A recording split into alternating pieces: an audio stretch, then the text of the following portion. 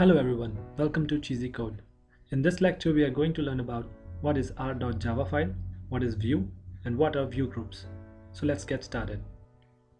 In our previous lecture we saw that we have to pass on the activity name inside the setContentView method. Here it's written r.layout.activityMain, which is the name of the activity. It is present in the layout folder with the name of activity_main.xml. Now let's see what is R and what is r.layout. Just change the solution view to project, then inside build folder, go through source, then R folder, then you can see there is your package name and inside which there is a file with the name of R. Now let's open it. This r.java file is system generated file which Android creates, and it has all the resources mentioned that are present in our project. Now you can see there are specific IDs allocated to different resources. Now as we know that we have activity_main.xml file in our resources.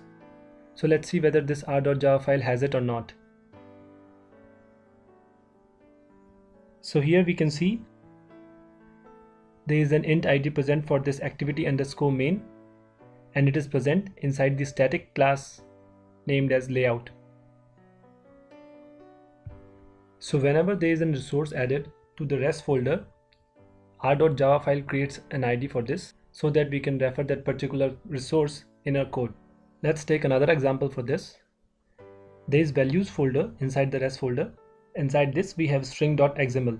So here in Android projects we use strings as resources because everything that we write inside the Android project is referred from this string.xml file. Every string that we use is mentioned inside this file and it is considered as a resource. So here there is a string with id app_name which specifies the name of the app. So we'll search this in r.java file whether it is present or not. As we can see, there is an id present for app_name and it is present under the static class string. So to refer this app_name, we just have to write r.string.appName. String is the class, appName is the name of the int variable. So let's see in the code how we can use it.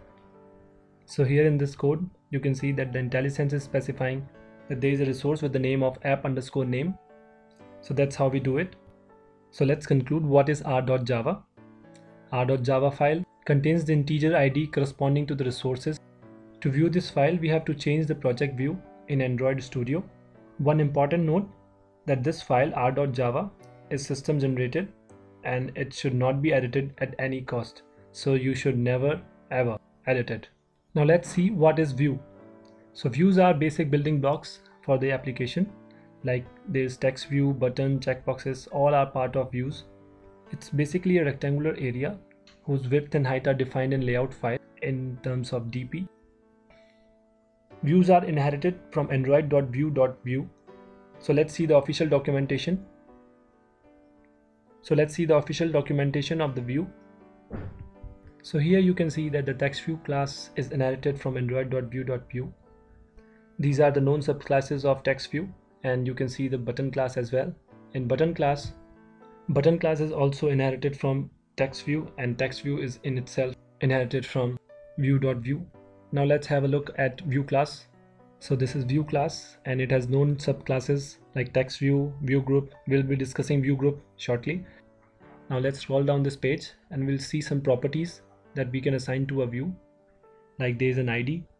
We can assign IDs to different controls. Also there is padding, we can change color, and we can give margins and all different properties that are mentioned here.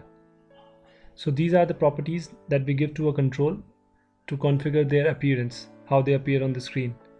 Now let's see what is ViewGroup. ViewGroups act as a container and multiple controls can be put inside a ViewGroup. These ViewGroups provide boundary to a certain set of controls so that a set of controls can be placed at a specific location on the screen. Linear layout, relative layout are the example of view groups. We can place view group inside another view group as per our need. And this view group is also inherited from android.view.view as we just saw before. You can see here there are multiple views present and there's an outer boundary which can be a view group. It arranges all the views in a linear format, like here they are arranged in a vertical format. Now let's take another example. Here this is a form in which there are multiple controls like name and address. Now here my requirement is that the edit field should appear on the right of the label, like the edit for name should appear next to the name label. So there is a view group for this as well. Now as I mentioned earlier that we can place a view group inside another view group. So here this male and female checkboxes are placed inside another view group, which are placing them horizontally. So all in all, view groups provide a boundary to the controls to different views so that a specific layout can be presented on the screen. Let's see an image to understand it better. This picture summarizes all the view groups and views relation. Here we can see on the root there is a view group.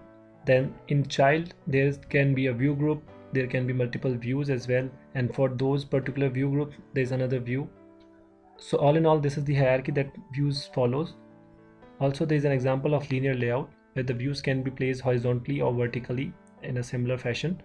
Also there is relative layout in which we can specify that view 3 should be placed right to the view 2 or view 1 should be placed up above the view 2, that we can specify in a relative layout.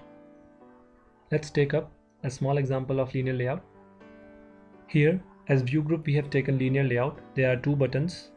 This linear layout view group is providing a boundary to both of these controls, and they are placed horizontally because of this linear layout property, which is the orientation, and it has been set to horizontal. In our next video we will learn about how to place different controls over the screen using view groups. Till then you can read more about layouts and view groups on our site at CHEEZYCODE.com. If you liked our video, please subscribe to our channel. Thanks for watching.